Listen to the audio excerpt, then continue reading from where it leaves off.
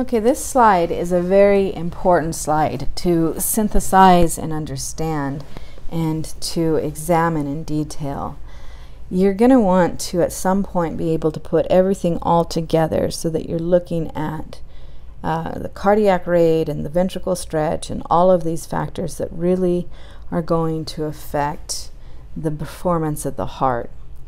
Now, cardiac output, you're going to recall that cardiac output is equal to the cardiac rate.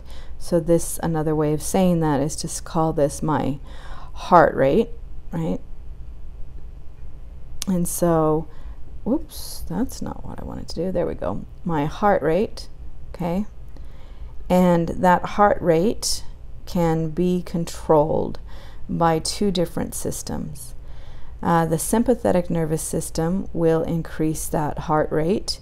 And remember that what it does, if we look at the pacemaker potential, if my normal potential looks like this per se, then when the sympathetic nervous system activates it, I actually get a much steeper climb, more rapid depolarization, and then I'm ready to go again, so I can actually fit more of those action potentials into the same given space.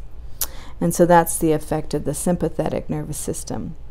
Whereas the parasympathetic nervous system, on the other hand, inhibits this process. And I'm actually going to change, I don't like the dotted arrow effect because I tend to use, I prefer that. So that's my inhibitory symbol. And so my parasympathetic nervous system, if we were to do the same thing down here, is what it actually does is prolong the contraction so that we can fit fewer of those action potentials in the same amount of space. And the net result of that is to change heart rate, which is dictated by those pacemaker cells. Now, in addition to heart rate, we have my stroke volume. And stroke volume is a function of my end diastolic volume, and that's part of the Frank-Starling law of the heart. And that is affected by the amount of ventricle stretch. And you'll remember we just talked about that and looked at that. So the more the stretch of the ventricle, the more force it can generate up until a point. Once those myosin and actin fibers no longer interact, it's very difficult to generate force. But these factors together will give me my contraction strength. In addition to end diastolic volume and ventricle stretch, we also have the ability of the sympathetic nervous system to increase contraction in and of itself by increasing that contractility through the release of more of my calcium 2+, right, into my solution, my intercellular fluid. And so these are all factors that you really need to synthesize and understand and put together. The last one I'm going to talk up here is this one.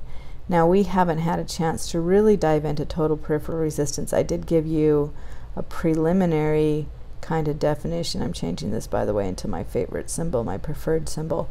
I did give you a kind of a very brief overview, and what that refers to is essentially your afterload. Okay, that's essentially what that's going to be, is how that affects cardiac output.